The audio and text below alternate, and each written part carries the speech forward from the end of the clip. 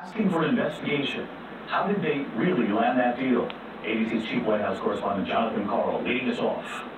The White House today firmly denied the federal government had anything to do with the controversial $300 million contract to restore Puerto Rico's electricity grid, a contract that went to a Montana company with just 2 employees, but clear political ties to the Trump administration. Can you say definitively the fact that one of the primary investors in this company was a major donor to the Trump campaign, had nothing to do with the fact this contract was awarded? Right. The federal government, as I said, has nothing to do with this contract or the process. This was something solely determined by the Puerto Rican government. The company, Whitefish Energy, is just 2 years old. Before this, its largest federal contract was just over $1 million, about 1/300th the size of the Puerto Rico deal. And we're getting ready to light up Puerto Rico. Questions were first raised about the connections between Whitefish and Interior Secretary Ryan Zinke, who is also from Whitefish, Montana, population 7,200, and knows one of the company's owners.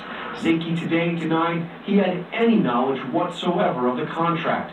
But Whitefish also has ties to Energy Secretary Rick Perry. We'll continue to support the work to restore power in the Virgin Islands and Puerto Rico. The company's main financial backer, Dallas-based HBC Investments, was founded by Joe Colonnetta. Colonnetta and his wife donated more than $75,000 to support Perry's campaigns between 2008 and 2012.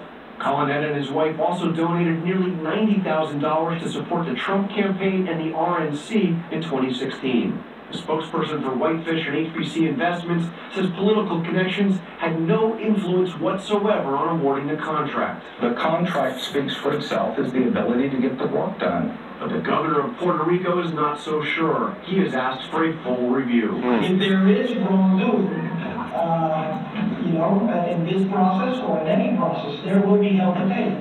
So let's get to John Karl, who is live from the White House tonight. And John, you've just received a response from Energy Secretary Rick Perry tonight.